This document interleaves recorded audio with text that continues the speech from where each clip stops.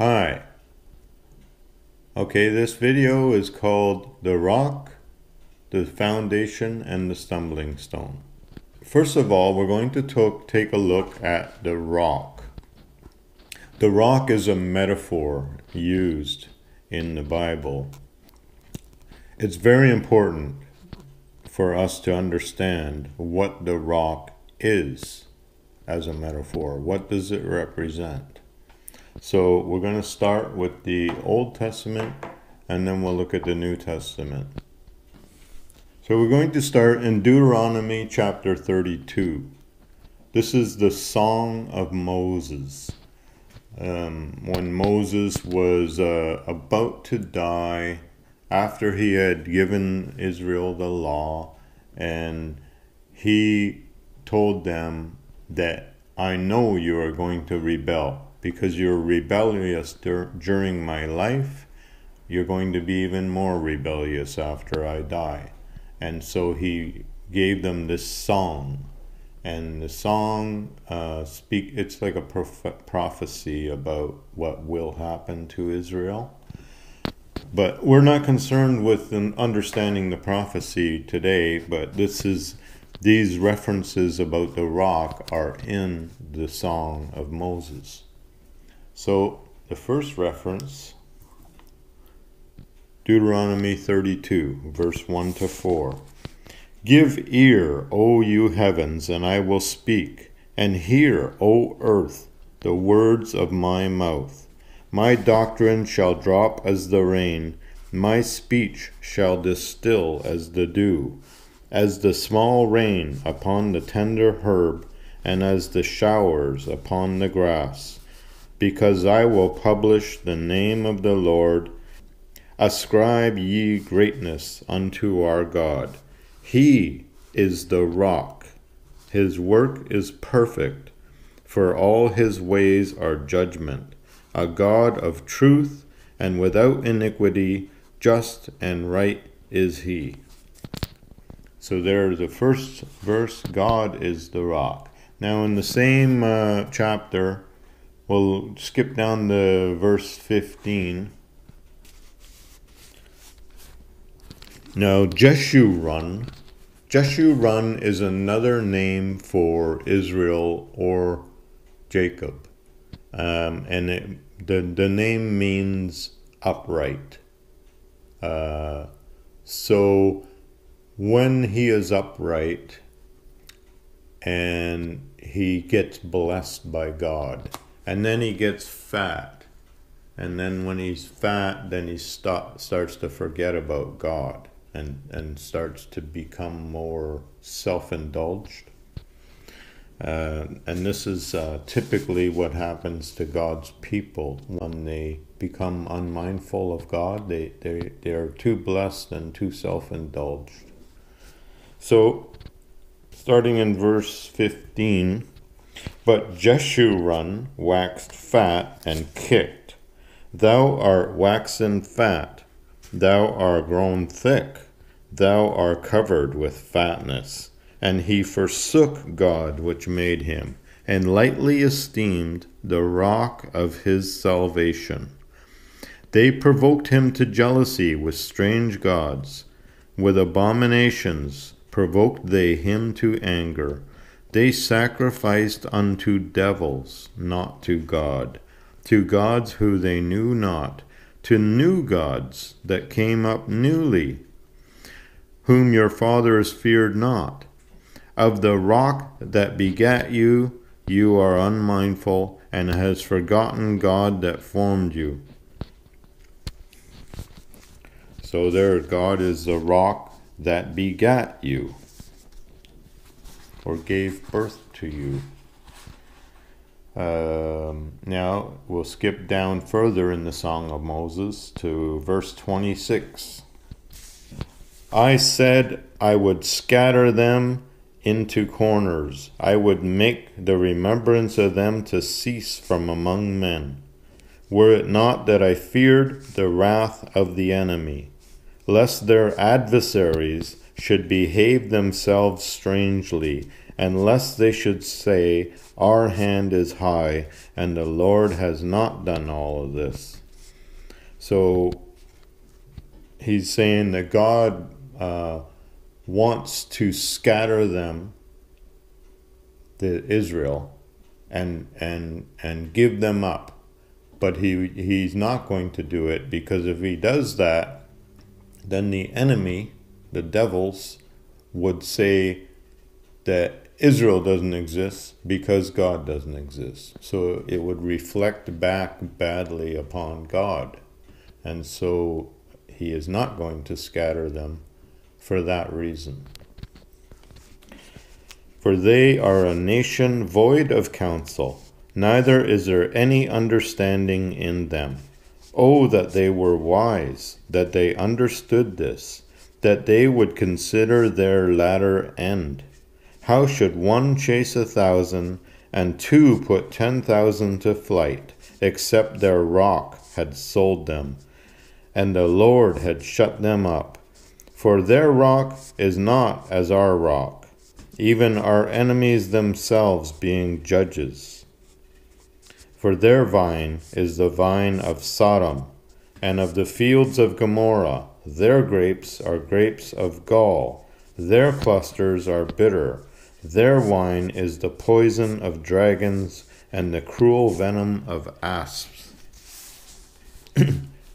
So who are they? Them and us. Their rock is not our rock. So this is the unbelievers and the believers within Israel. There's a division now. See, he's not going to scatter Israel. He's going to divide Israel. There's them and us. So their rock is against them. Our rock is on our side. So God is still the rock, but he's a different rock to them than he is to, he's a different rock to the unbelievers than he is to the believers. Is this not laid up in store with me and sealed up among my treasures? To me belongs vengeance and recompense, repaying. Their foot shall slide in due time, for the day of their calamity is at hand, and the things that shall come upon them make haste. For the Lord shall judge his people and repent himself for his servants, when he sees that their power is gone, for there is none shut up or left. And he shall say, where are their gods, their rock in whom they trusted? So the rock is the foundation of their beliefs. It's the bedrock. The rock we're looking at here is the bedrock, or a mountain made out of rock. It's the foundation of their beliefs and the foundation of their culture. So if God is your rock, then you will prosper and you will be safe. But if you make a different God your rock, then God, since there is no other God, God will be that different God for you, but you will not prosper. And now there's also a stone. A stone is not the same as a rock. A rock is what we're thinking about, the bedrock of the earth or the bedrock of the land. A stone is a rock that is separate from the bedrock. It's a movable thing. It can be like a giant stone for a building, or it can be a little stone for a slingshot. But the idea is that the rock is the massive rock on the land that is the foundation. It's the bedrock. A stone is a separate stone that is movable and usable. Okay, let's look at some more rock verses. In 1 Samuel chapter 2, verse 2. So this is the song of Hannah. Hannah was the mother of Samuel the prophet. And Hannah was barren, and the priests at the tent in Shiloh were bothering her because she was barren, because they were basically saying, why are you barren? It's because something you did wrong.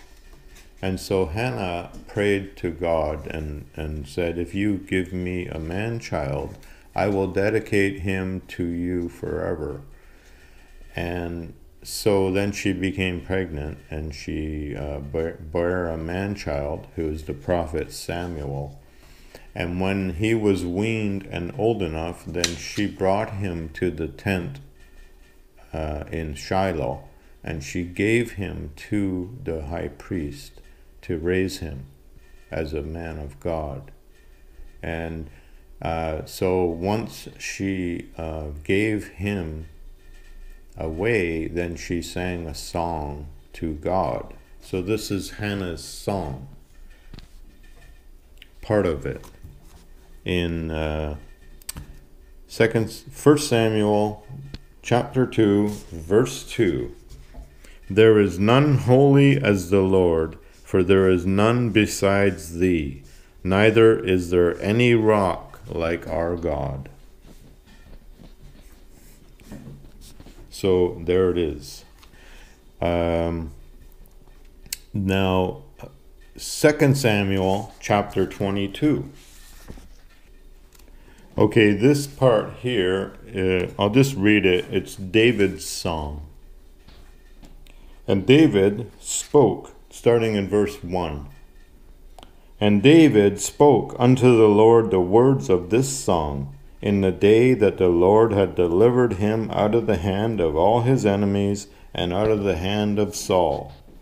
And he said, the Lord is my rock, and my fortress, and my deliverer, the God of my rock, in him I will trust. He is my shield, and the horn of my salvation, my high tower, and my refuge. So David called God his rock. Now we'll skip down further in David's song to verse 32. For who is God save the Lord? And who is a rock save our God? So God is the only rock as far as David is concerned. And we'll skip down further to verse 47. The Lord lives, and blessed be my rock, and exalted be the God of the rock of my salvation. So this is David saying God is the rock. So now we'll skip to Isaiah chapter 44. Isaiah 44, verse 1 to 11. This is the Spirit. This is a prophecy about the Spirit of God is going to be poured out on Israel. Starting in verse 1. Yet now hear, O Jacob my servant, and Israel who I have chosen. So who are Jacob and Israel? Remember, Jacob, Abraham is the father, Isaac is the son, who the father was willing to sacrifice. Jacob is the man who is transformed by the Holy Spirit when he wrestled with God, and he was renamed Israel. Israel is the transformed man. Jacob is the believer who is not yet transformed. Thus says the Lord that made thee and formed thee from the womb, which will help me. Fear not, O Jacob my servant, and thou Jeshurun whom I have chosen. Jeshurun, remember, means upright. For I will pour water upon him that is thirsty, and floods upon the dry ground. I will pour my spirit upon your seed, and my blessing upon your offspring. And they shall spring up as among the grass, as willows by the watercourses. One shall say, I am the Lord's, and another shall call himself by the name of Jacob, and another shall subscribe with his hand unto the Lord, and surname himself by the name of Israel. So what do we see when the Holy Spirit is poured upon the children of Jacob and Israel? We see different flavors of Christians or believers, different flavors. Some will say this, some will say this, some will say this, but they are all basically united in the Spirit and in the Lord. Okay, carrying on in verse 6.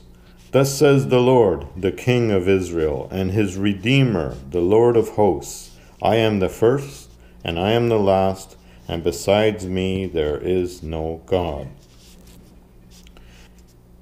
And who, as I, shall call and declare it, and set it in order for me, since I appointed the ancient people, and the things that are coming and shall come, let them show unto them.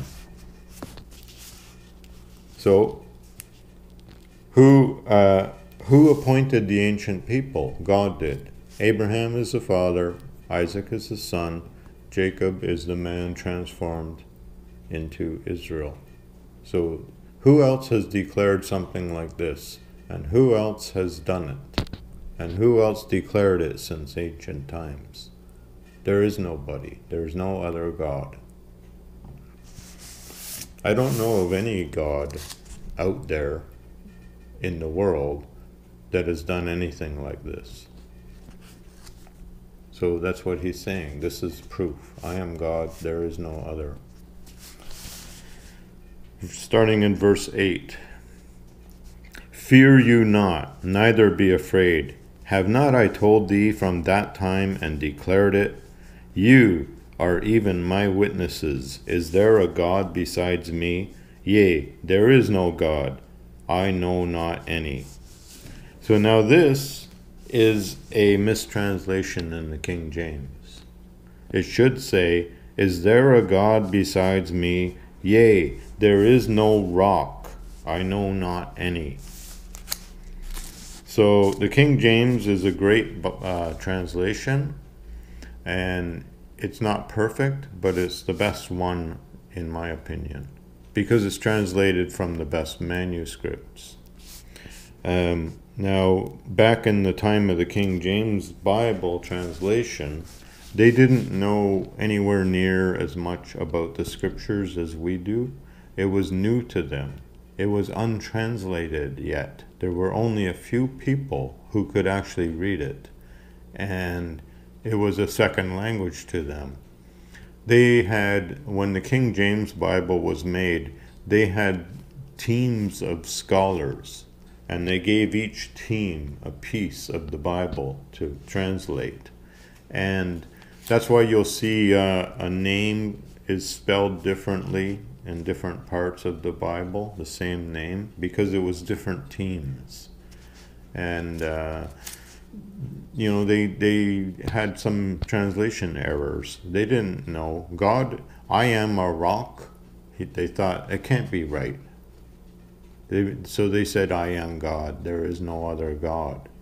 Because they didn't understand the metaphor of the rock. So that's why that is a mistranslation.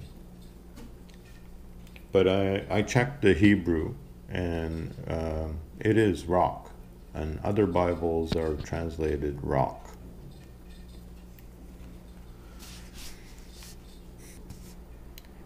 You are my witnesses. Is there a God besides me? Yea, there is no rock. I know not any. They that make a graven image are all of them vanity, and their delectable things shall not profit. And they are their own witnesses. They see not nor know, that they may be ashamed. Who has formed a god, or molten a graven image, that is profitable for nothing? Behold, all his fellows shall be ashamed, and the workman they are of men. Let them all be gathered together. Let them stand up. Yet they shall fear, and they shall be ashamed together. So the people of God shall not fear and not be afraid. But the people who worship graven images, they shall be in fear.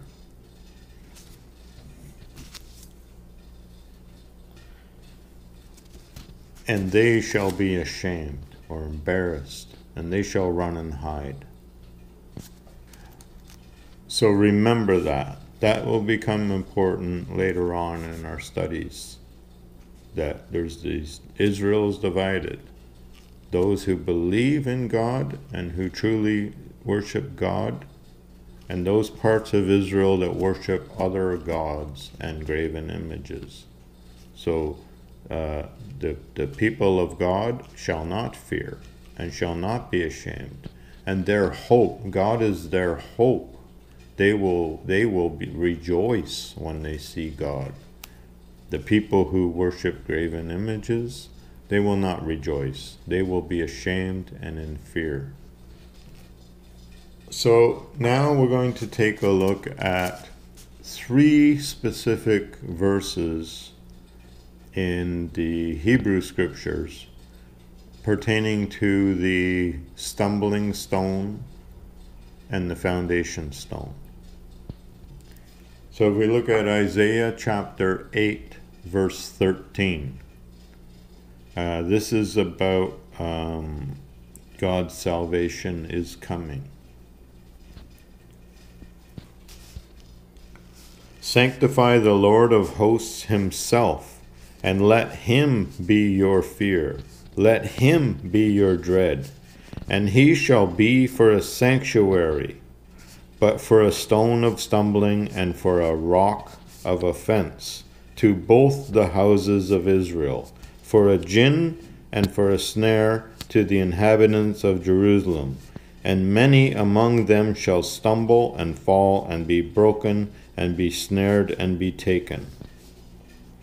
A gin is the same as a snare, but it's for catching birds. A snare is for catching small animals. So he, God, shall be a sanctuary, but a stone of stumbling. So he's a sanctuary to the believers, but he's a stone of stumbling to the unbelievers. And he's a gin and a snare. He's a snare to the inhabitants of Jerusalem. He's going to snare them all in a net. Isaiah chapter 28, verse 14 to 19. Wherefore hear the word of the Lord, you scornful men that rule this people which is in Jerusalem. Because you have said, we have made a covenant with death, and with hell are we at agreement. And when the overflowing scourge shall pass through, it shall not come to us. For we have made lies our refuge, and under falsehood we have hid ourselves. Therefore thus says the Lord God, behold, I lay in Zion for a foundation, a stone, a tried stone, a precious cornerstone, a sure foundation. He that believes shall not make haste. Or make haste is to panic. He that believes shall not panic and run and hide and be ashamed. Judgment also will I lay to the line, and righteousness to the plummet. So the line and the plummet. We talked about this before. The plummet is a string that you hold with a weight on it, and it is the way in ancient times they would use to make a wall level, straight up and down, by hanging a plummet on a string. And the line is when they would stretch out the string along the wall. That's the line that they would follow to make the wall straight. So, judgment also will I lay to the line, and righteousness to the plummet. And the hail shall sweep away the refuge of lies, and the waters shall overflow the hiding place. And your covenant with death shall be disannulled, and your agreement with hell shall not stand. When the overflowing scourge shall pass through, then you shall be trodden down by it. So God is going to lay a foundation stone in Zion, in Jerusalem. And the plummet and the line are going to build God's temple. Now this was Isaiah before the second temple was built. So that's the end times. The end times, when Israel was destroyed in ancient times by Babylon, that was the time of the end. And then there's a rebuilding. They rebuilt the second temple under Zerubbabel. Well, we spoke about the prophet Zechariah and the plumb line and the line and the plummet in that too. And then there's another destruction of Jerusalem after Jesus was crucified and resurrected. Then Jerusalem was destroyed by the Romans in 70 AD. That was another end times. And now there's coming a third end times, and that's the second coming of Christ. All right. Now, we've looked at those two verses in Isaiah, chapter 8 and chapter 28. And there is another verse in Psalm 118 about the stone the builders rejected. Let's take a look at it. This is, actually, we're going to look at another one first. We're going to take a look at, we're going to let Jesus introduce Psalm 118 for us. We'll take a look at Matthew chapter 21. Everything has to be in context. Remember, don't take any verse and not look at what the context is and what is it actually talking about. People who teach the Bible, I'm seeing it more and more all the time, and where they will throw out these Bible verses and to justify what they're teaching. And when you really go look at the verse, it's not talking about anything like what they're trying to justify. It doesn't fit in with what they're teaching. You have to look at when the verse was said, what was happening at the time when that verse was said, and what the verse is actually talking about. And then you can use it to justify some teaching in context. It's very important. There's a lot of false teachers around, and that is one of the best ways to see that they don't know what they're talking about, if they're using verses out of context. Okay, Matthew chapter 21, starting in verse 23. So I'm going to bring the context into it first. Okay, and when he came into the temple, the chief priests and the elders of the people came to him as he was teaching and said, "By what authority do you do these things? And who gave you this authority?" And Jesus answered and said to them, "I will also ask you one thing, which if you tell me, I will likewise tell you by what authority I do these things. The baptism of John, from where was it? From heaven or from men?" And they reasoned with themselves, saying, "If we say from heaven, he will say to us, why did you not believe him? But if we say of men, we fear the people, for all hold John as a prophet." So he's talking about John the Baptist. And they answered Jesus and said, "We cannot tell." And he said to them, "Neither do I tell you by what authority I do these things. But what think you? A certain man had 2 sons, and he came to the first and said, 'Son, go work today in my vineyard.' And he answered and said, 'I will not.' But afterward he repented and went. And he came to the second and said likewise. And he answered and said, 'I will go.' But he didn't go. Which one of them 2 did the will of his father?" And they said to him, "The first." And Jesus said to them, "Truly I say to you, that the publicans and the harlots will go into the kingdom of God before you.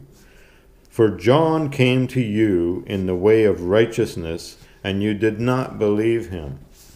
But the publicans and the harlots believed him.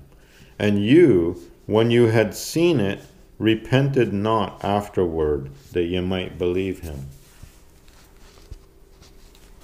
So he's saying that the 2 sons, okay, the publicans and the harlots are the ones that said, "I will not believe him." But then afterward they repented and they went and believed him. But the Pharisees are the ones who said, "I will believe him." Like when he comes, when the great prophet comes, I will believe him. But then they didn't do it. So that's what that parable is talking about. Then he said, "Hear another parable. There was a certain householder which planted a vineyard and hedged it round about and dug a winepress in it and built a tower, and he let it out to husbandmen." He rented it out to a farmer or to a businessman. And he went into a far country. And when the time of the fruit drew near, he sent his servants to the husbandmen, that they might receive the fruits of it. So he sent his servants there to go collect the rent for using the vineyard and the winepress. And the husbandman took his servants and beat one and killed another and stoned another. Again he sent other servants, more than the first, and they did to them likewise. But last of all he sent to them his son, saying, "They will reverence my son." But when the husbandmen saw the son, they said among themselves, "This is the heir. Come, let's kill him, and let us seize on his inheritance." And they caught him and cast him out of the vineyard and killed him. And when the Lord therefore of the vineyard comes, what will he do to these husbandmen? And they said to him, "He will miserably destroy those wicked men, and will let out his vineyard to other husbandmen, which shall render him the fruits in their seasons."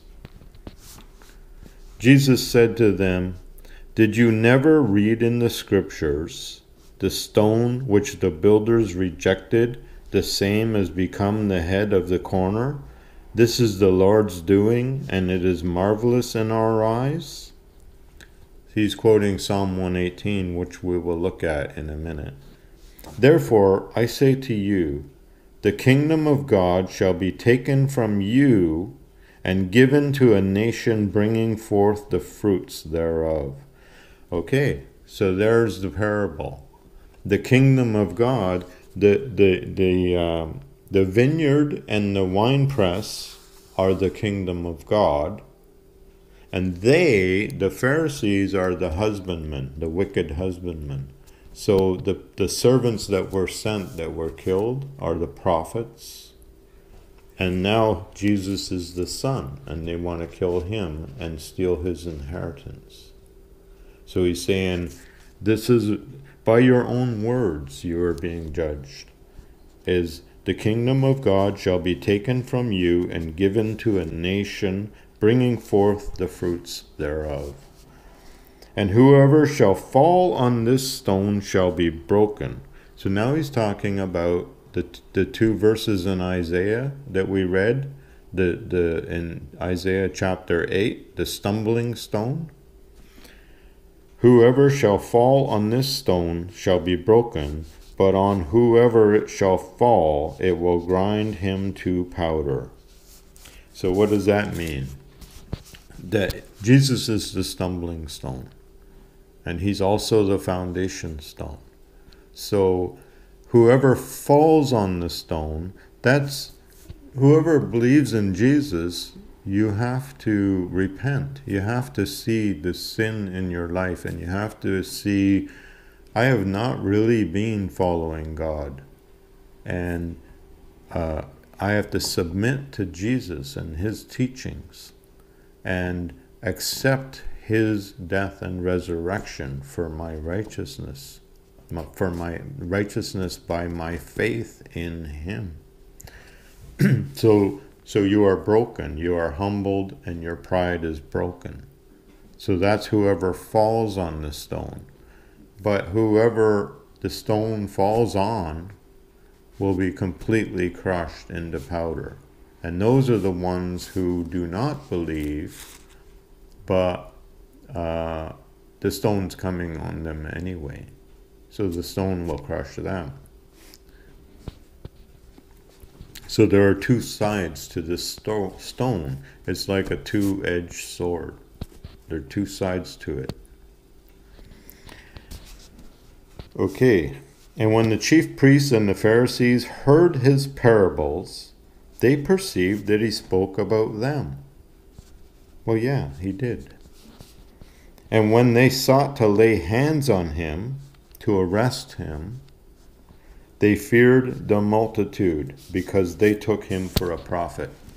So they feared the people. There's too many people would have opposed them. So let's take a look now that we've read that. Let's take a look at Psalm 118. Psalm 118, Thanksgiving for the Lord's salvation. Okay, we're going to find the part here starting in verse 19 up to the end of the psalm. Open to me the gates of righteousness. I will go into them, and I will praise the Lord. Remember, Jesus said, I am the gate. This gate of the Lord, unto which the righteous shall enter. I will praise thee, for thou hast heard me, and art become my salvation. The stone which the builders refused is become the headstone of the corner. This is the Lord's doing. It is marvelous in our eyes. This is the day which the Lord has made. We will rejoice and be glad in it. Save now, I beseech thee, O Lord. O Lord, I beseech thee, send now prosperity. Blessed is he that comes in the name of the Lord. We have blessed you out of the house of the Lord. God is the Lord, which has showed us the light. Bind the sacrifice with cords, even to the horns of the altar. Thou art my God, and I will praise thee. Thou art my God, I will exalt thee. O give thanks to the Lord, for he is good, for his mercy endures forever. So Jesus is the foundation stone, the head of the corner. He's the head cornerstone. So what is the head cornerstone? When you see a building that was built in the past century, like a big building, like a bank or some other important building, you'll see on the one corner at the front of the building, one of the stones is like a different, fancier shape or a different style than the rest of the building. And it has like the date the building was built and some dedication written on it. That is after the tradition of the chief cornerstone. And what the chief cornerstone was in ancient times was the very first stone laid when they built a building, especially a temple. And they would offer sacrifices oftentimes, and they would put the ashes of the sacrifice underneath the head cornerstone, and they would lay the head cornerstone. It was the very first stone they laid, and it had to be a perfect stone, and it had to be perfectly square, and it had to be set in the right spot, and it had to be set perfectly level, and it had to be set in the right direction, especially for a temple, because a temple back then, it was very important that the temple was pointing in a certain direction. So the first stone had to be set at the perfect direction, because every other stone laid in that building is measured off of the chief cornerstone. So everything, if the first stone is crooked, the whole building is going to be crooked. So the first stone is extremely important to be laid perfect, that the other stones, which are not so perfect, but they're all square with that stone, because they'll use the plummet and the line from that stone to put the rest of the building together. So that's the head cornerstone, and Jesus is our head cornerstone. Okay, we're going to take this further now. So let's take a look. Now that story in Matthew chapter 21 that we looked at, you'll find the exact same story, but maybe in less detail, in Mark chapter 12 and Luke chapter 20, if you want to take a look at that. Now, let's take a look at Acts chapter 4. Okay, Acts chapter 4. Now, at this point, Jesus had already been crucified and risen from the dead and gone back to heaven. And now this is the time when the apostles are preaching. And the apostles Peter and John were in the temple courtyard. And there was a man there, a crippled man, who was begging. And they healed him and made him walk. And when he walked, all the people were amazed. And then Peter began to preach the gospel of Jesus in the temple, which at that time was illegal, because they had just crucified Jesus for doing just that. And so they arrested John and Peter, and they put them in jail. So now we're going to look in Acts chapter 24, or Acts chapter 4. We're going to look now in Acts chapter 4, starting in verse 5. And this is the next morning for the trial. And it came to pass on the morrow that their rulers and elders and scribes, and Annas the high priest, and Caiaphas, and John and Alexander, and as many as were of the kindred of the high priest, were gathered together at Jerusalem. And when they had set them in the midst, they put Peter and John in the middle of the crowd of rulers. And they asked, "By what power or by what name have you done this?" So they're asking the same question that they asked Jesus. By what authority do you do this? Then Peter, filled with the Holy Ghost, said to them, so this is the Holy Spirit talking through Peter, "You rulers of the people and elders of Israel, if we this day be examined of the good deed done to the impotent man, by what means he is made whole, be it known to you all, and to all the people of Israel, that by the name of Jesus Christ of Nazareth, who you crucified, who God raised from the dead, even by him does this man stand before you whole." So they even brought in the guy that was healed to the court. This is the stone which is set at naught of you builders, which has become the head of the corner. So he also quotes Psalm 118. The stone that was rejected by you has become the head of the corner. Neither is there salvation in any other, for there is no other name under heaven given among men whereby we must be saved. Okay, so let's take a look at what the Apostle Paul has to say about this. Romans chapter 9. Now at that time, Greek was the common language of the entire Middle East. Koine Greek, they called it. It's an ancient form of Greek. Because of the conquest of Alexander the Great, even under the Romans, the Eastern Empire was all Greek, and the Western was Latin. So now the Jews in Israel, they spoke Hebrew, but they lived in a Greek world.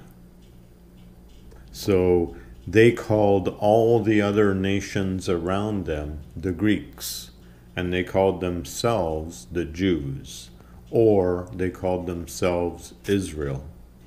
So when Paul is talking about Israel and the Jews and the Greeks, Israel and the Jews are the Jews in Israel, or the nation of Israel are the Jews. Now they were also had scattered communities in the other cities, but they still considered themselves Israel.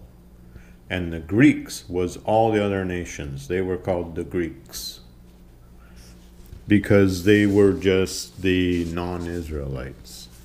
Okay, so here Paul is talking about his love for Israel and for the Jews, his own people, and why.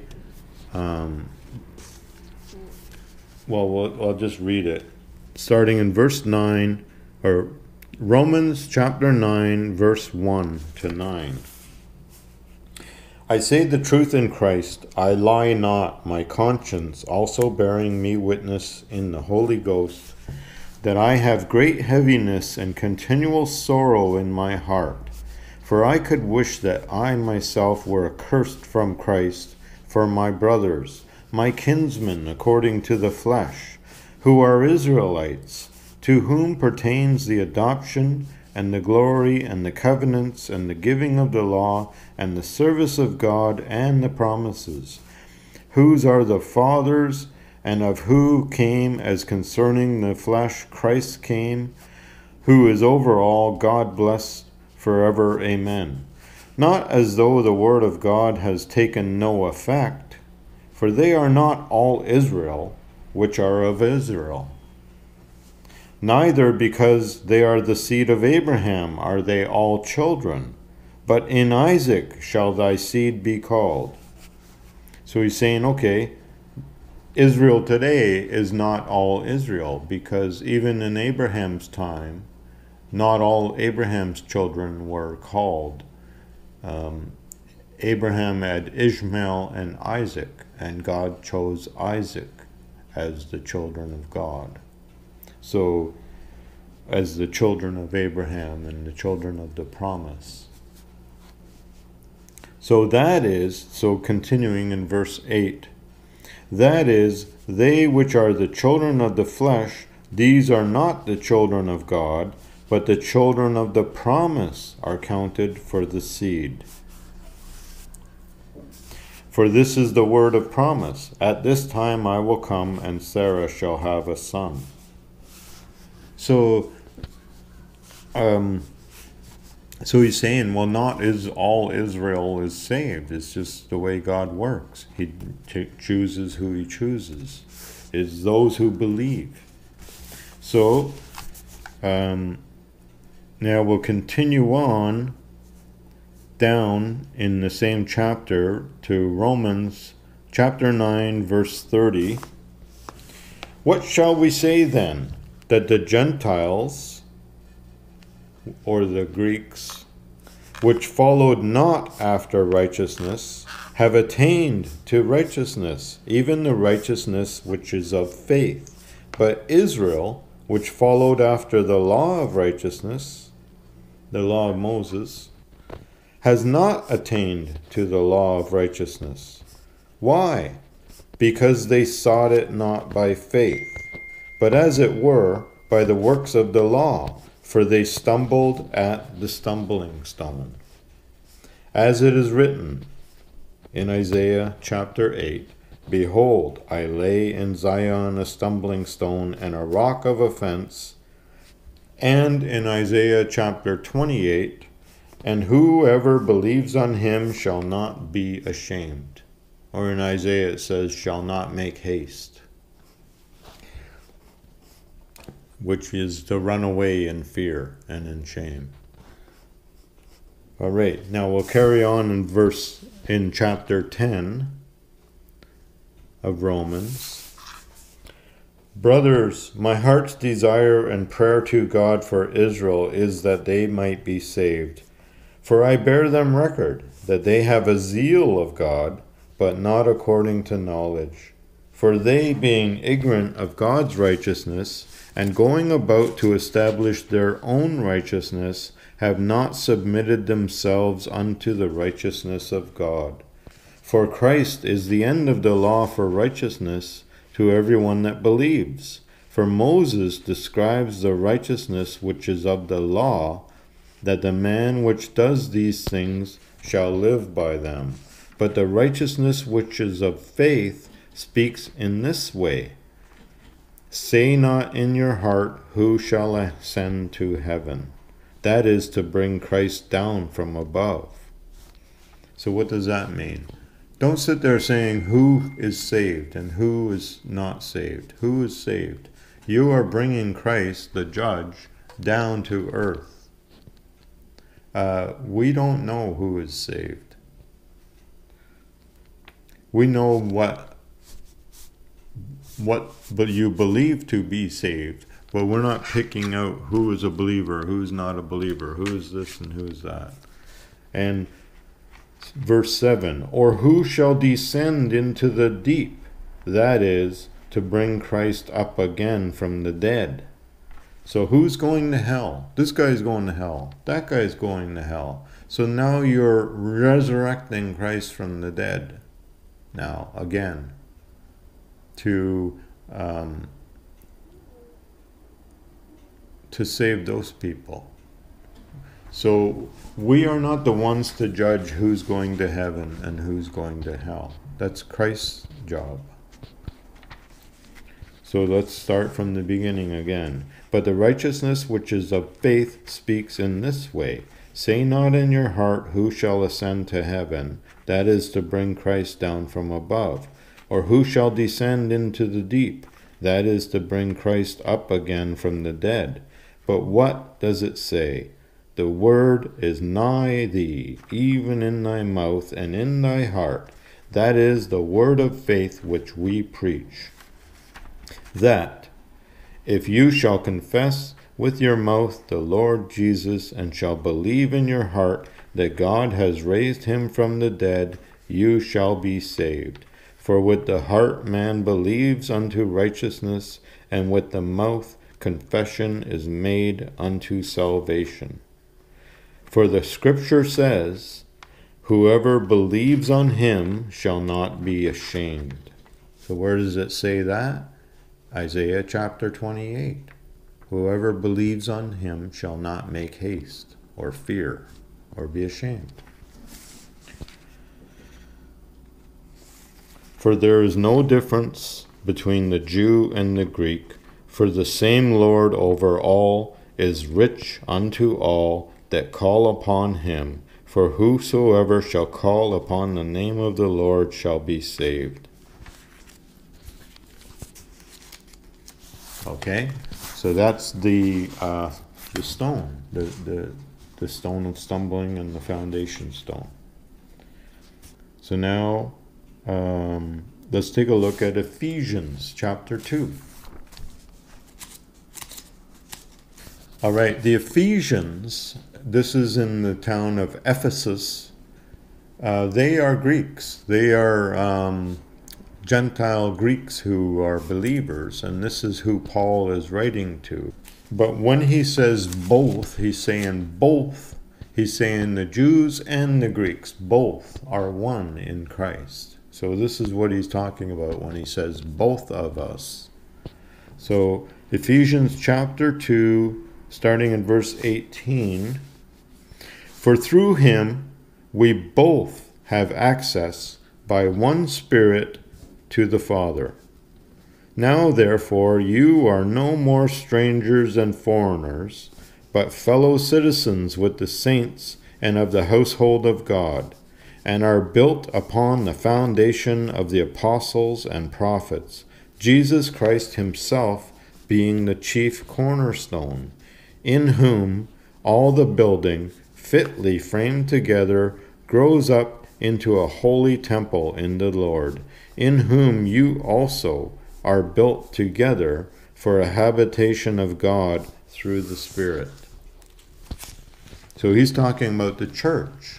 The church is it's the people of God, of believers, which are the habitation of the Spirit of God, built all according in line with the foundation stone. We will take finally we'll take a look at what Peter has to say in 1 Peter chapter 2.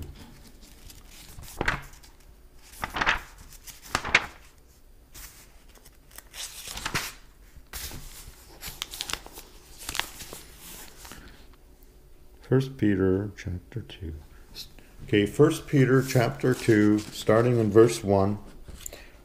Therefore, laying aside all malice and all guile is deceit, and hypocrisies and envies and all evil speaking, as newborn babes, desire the sincere milk of the word, that you may grow thereby.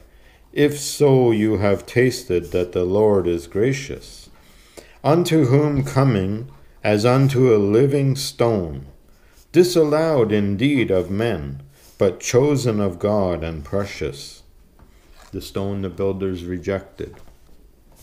You also, as lively stones, living stones, are built up a spiritual house, a holy priesthood, to offer up spiritual sacrifices, acceptable to God by Jesus Christ. Therefore, also it is contained in the Scripture, Behold, I lay in Zion a chief cornerstone, elect, precious, and he that believes in him shall not be confounded or ashamed. So here he is mixing Psalm 118 with Isaiah chapter 28. And this is what is contained in the Scripture. Unto you, therefore, which believe, he is precious. But unto them which be disobedient, the stone which the builders disallowed, the same is become the head of the corner, and a stone of stumbling and a rock of offense. So here Peter is mixing Psalm 118, the stone the builders disallowed, with Isaiah chapter 8, the stone of stumbling and the rock of offense. So continuing with Peter, even to them which stumble at the word, being disobedient, whereunto also they were appointed.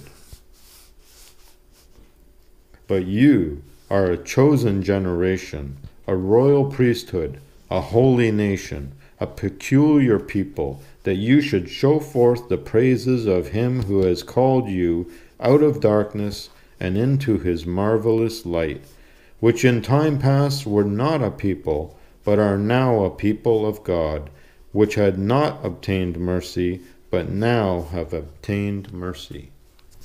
So now he's referring to a study that we did already on Haggai, chapter 1 and 2. And you will find that study in episode 24, part 4.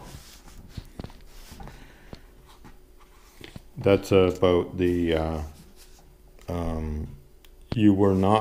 those who were not my people shall be called my people.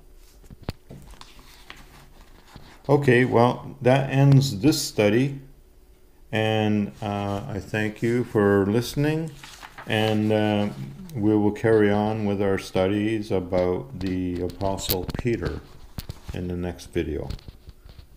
I'll see you then.